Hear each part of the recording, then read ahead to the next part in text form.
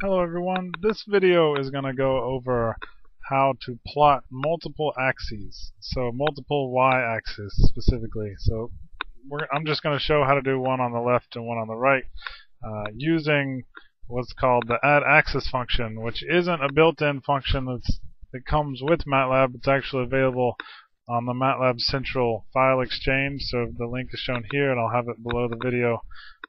If you just Google MATLAB add axis, you can find it.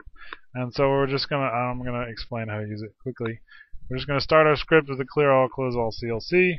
3 generated arrays, x, y1, and y2. So these are our 2 dependent variables. And so here's our plotting scheme to plot 2 dependent axes. So we start our figure, we have hold on, we plot the first one. It's just like normal. Then instead of saying plot again, we're going to go add axis, our 2 variables, and we're going to call them black stars. We're going to label our x, we're going to label our y, and then we're going to use this add axis label. It's going to be the second label. You can actually use add axis label to do the first one as well if you want, but I didn't in this case.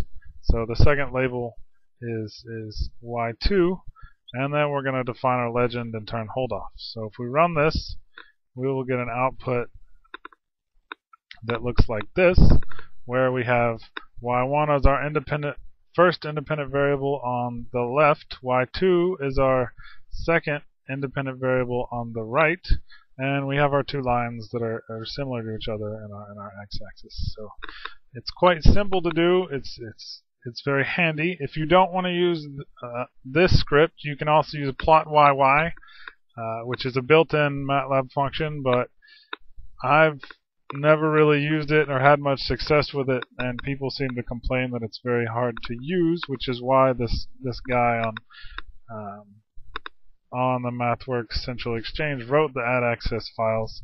So I usually copy them. So if you want to use them in this manner, so that this is a function, this is a function that you download. So you copy these M files directly into the directory that you're working with. If you don't want to do that, then you add the